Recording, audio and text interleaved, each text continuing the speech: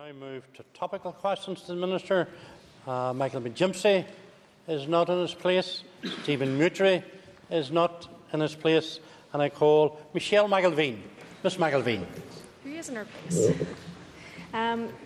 Thank you, Mr. Speaker. Well, the Minister will be aware that the committee recently visited the University of Ulster Jordanstown. And can I ask her whether she has had any discussions with the university and in particular the Ulster Sports Academy about their exciting vision for a sports hub at the campus? I thank the member for her question. I have plans to meet the Sports Institute early in the new year. I know officials have had meetings with Sport NI in relation to ongoing support. The member and other members of CAL Committee will be aware that I made a substantial investment into the Sports Institute, but I think we need to look at future-proofing and long-term usage of sports facilities. I thank the Minister for her answer, but would she be supportive of exploring the creation of centres of sporting excellence at Jordanstown, for example, a neutral venue for a boxing academy and indeed an indoor velodrome? Well, certainly, I'm happy to meet with the Sports Institute to look to see what future. I don't want to commit myself to anything in particular. The velodrome is one of the issues that is on the agenda for discussion, particularly because since the last appraisal was done, I suppose the demand and certainly the users involved in bicycles and racing and competitive racing has increased tenfold. So certainly I'm happy to talk to the Institute about the velodrome. Hadn't any plans to talk to the Institute about boxing, but I've no reason why I wouldn't. Hello. Thank you, Mr. Speaker. Given the growing interest of cycling and the importance of the Tour of North International Cycle Race to the cycling fraternity, will the Minister's Department be willing or able to support the 40,000 funding required to run this in April 2014? Well, I'm currently meeting members. I'm meeting members who are representing all the governing bodies to look at gaps in certain funds, particularly around events.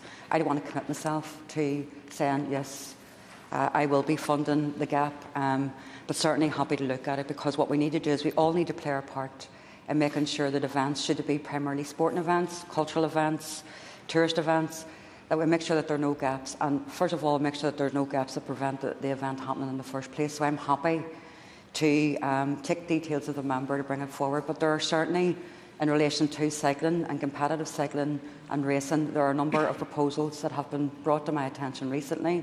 I'm not too sure if they're the same ones or different ones, and I need to look at them all in the round, but I'm certainly happy to look at plugging holes and gaps, particularly when, given the year of the Giro coming here, we need to try and be very, very proactive in making sure that all opportunities, all communities who won't experience the Giro get an opportunity to experience something similar. Anna Lowe. Thank you, Mr. Speaker. I'm delighted by the answer from the Minister, and I hope she will meet with the group fairly soon, because time's running on. And would the Minister agree that this would be almost a first step, and particularly will help all the organisers and the PSNI in preparing for the, can't say it properly, Giro d'Italia in coming years? Well, just to share with the member, the PSNI, in conjunction with the Tourist Board and the governing bodies, have been meeting regularly around plans for this. It's not like, we know it's coming, but we haven't done anything about it. That is not the case. The groups that have asked to meet me about funding gaps, I'm not too sure it's funding gaps within their group, or funding gaps around this event or other events, or just funding gaps in terms of the sport itself. But what I will give the member a commitment, I have asked to meet the governing bodies, and I've already agreed to meet a couple of cycling clubs to see what we can do. I'm taking a can-do attitude. If I've got the money and I've got the support of executive colleagues, particularly in terms of events that we all are keen to support, we'll certainly be proactive and we'll do what we can. We're all taking a can-do attitude. Mr. Robertson. Thank you, Mr. Speaker. Mr. Speaker, can the Minister give a rough estimate of how many people viewed the recent successful Brighter Hoard exhibition in Limavady? The beautiful Brighter Hoard in the member's constituency. I've no idea, and there are still people I've heard from Belfast who come up tomorrow evening. Must be some event on tomorrow evening, but they're going up anyway, which is good because Belfast people don't travel very well. And I do think it's very, very good, particularly when I heard about children and young people from schools going to see the Browder Horde.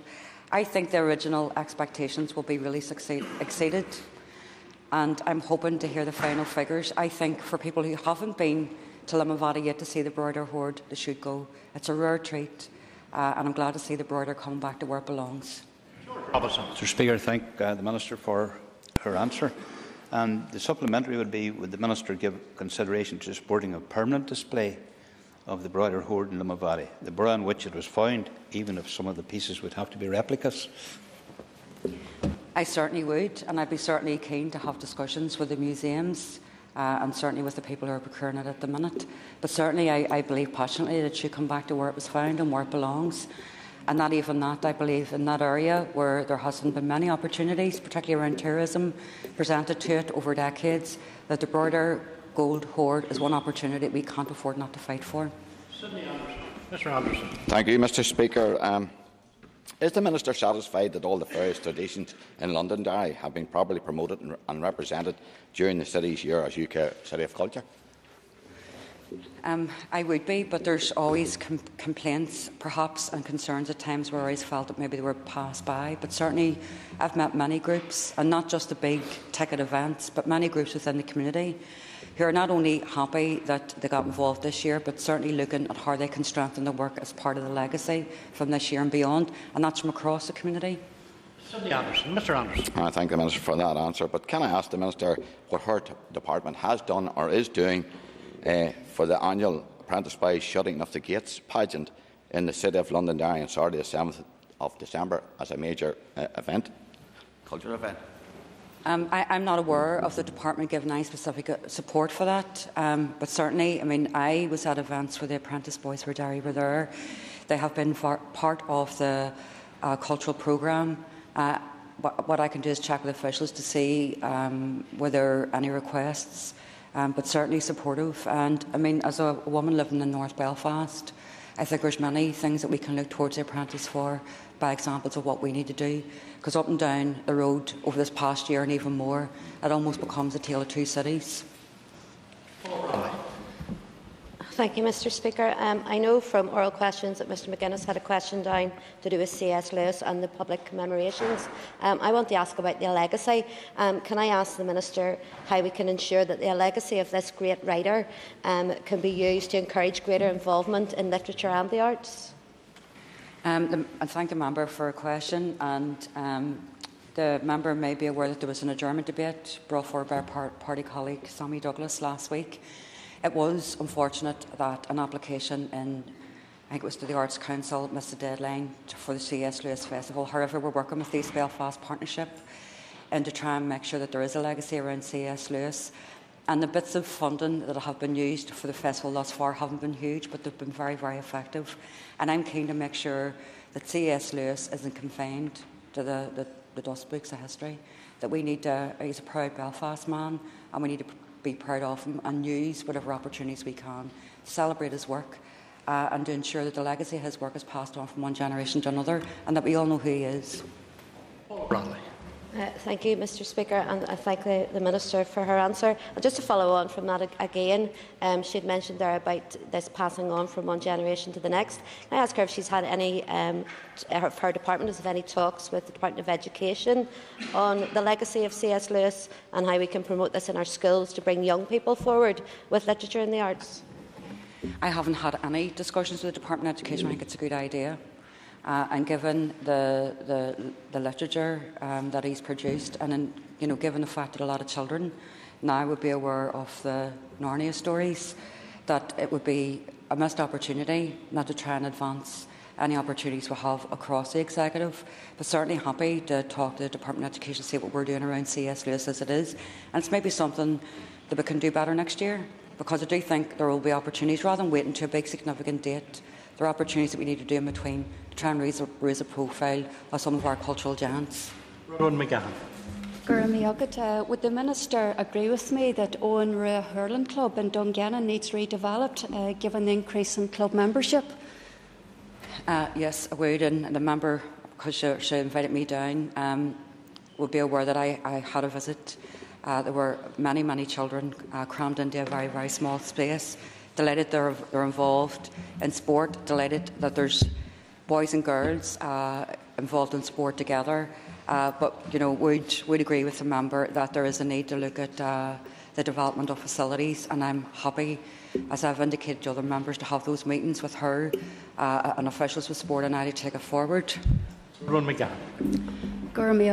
My supplementary has been answered regarding a further invite with the club, so I'd appreciate it if we could follow up on that. Thank you.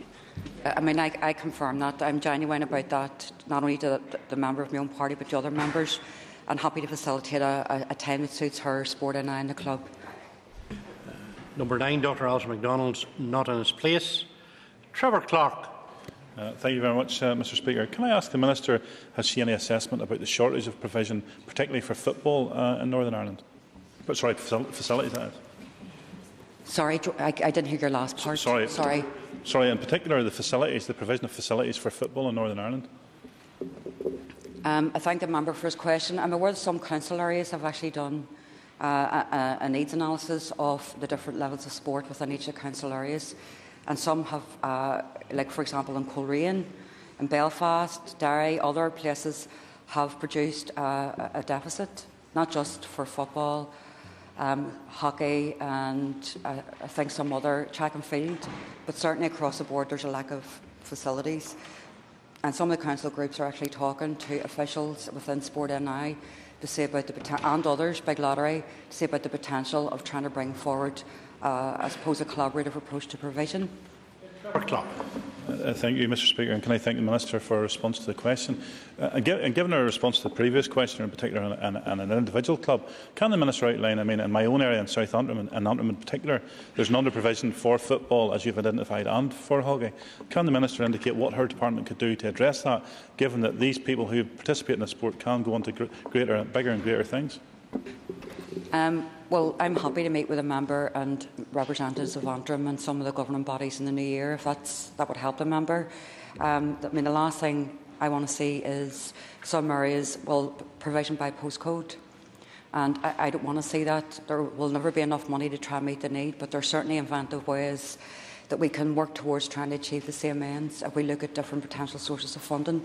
And I appreciate for some groups on the ground, it's sometimes who's going to blink first. Do they get it from Decon, Sport and I? Do they get it from a council? They don't really care as long as they get it. So I'm happy to do a meeting in the new year, see what we can take forward. That concludes question time. We will now